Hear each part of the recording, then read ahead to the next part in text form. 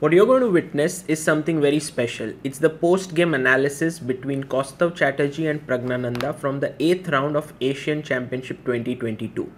The game is over, Pragg has won it, and they are analyzing without a chessboard. Look at how accurate Pragg is.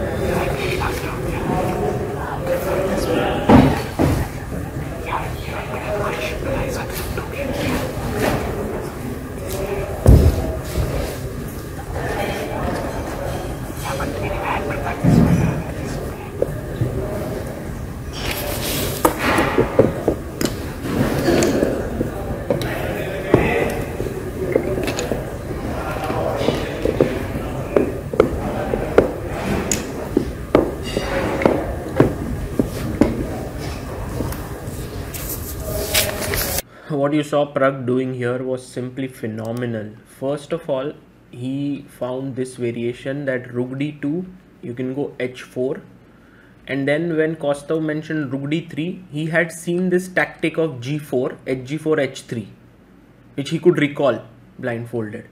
Secondly, he said that it's better to take here, but then when he played rook d3, he could also understand that just improving the king is winning for black completely here, because white is paralyzed with bishop e5 f4. So it was just amazing bit of calculation here.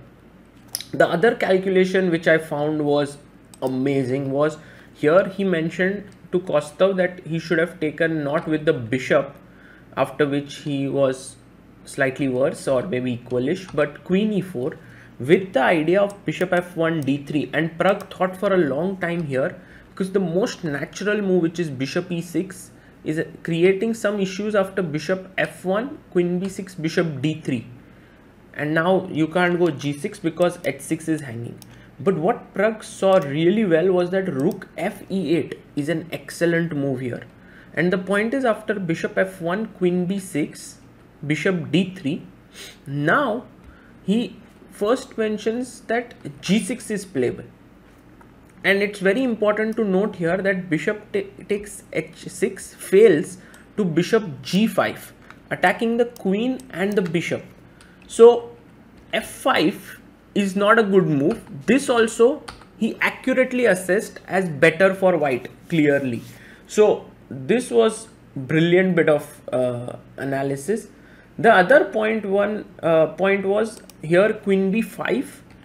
They analyzed rook f6, gf6, which was also seen by Koustav here, rook e8, queen f6, and Pragg says he was not sure about this position, and that's the reason why to rook d6 he played rook c6, and which was right, because queen e5, the position, let's say something like bishop g7, take is around equal, this one. Yeah, one more thing which I liked was in this position after rook c2, if I am not mistaken, Pragg mentions check, king g2, rook b1, and after queen c6, there's a very small moment where Pragg says queen f1 is possible, but after king f3 it's not so clear, he says, and that is true. The engines assess this position as equal. And finally, in the opening, he mentions to Koustav that instead of a3 that he played here, he should have tried knight c3, which is once again the best move. Koustav was not so sure about g5, but after knight d7, bishop e3, as correctly pointed out, f5, Pragg did think that this position was slightly dangerous for black.